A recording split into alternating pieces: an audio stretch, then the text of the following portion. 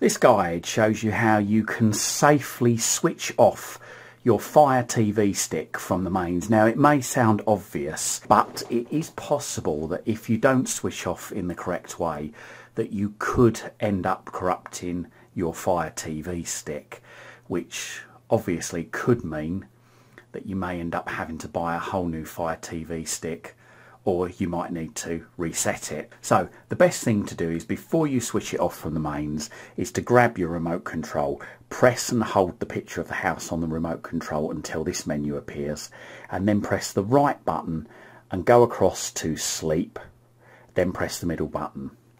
The Fire TV stick will now turn off or go into sleep mode. Give it about 10 seconds and then you can either unplug or switch off from the mains. I hope this guide helps, and thanks for watching. You can follow me on Twitter at CWTech. That's at CWTech on Twitter. And don't forget to check out my other videos in my YouTube channel. Just Google Chris Waite YouTube. And don't forget to like and subscribe to my YouTube channel. Thank you for your support.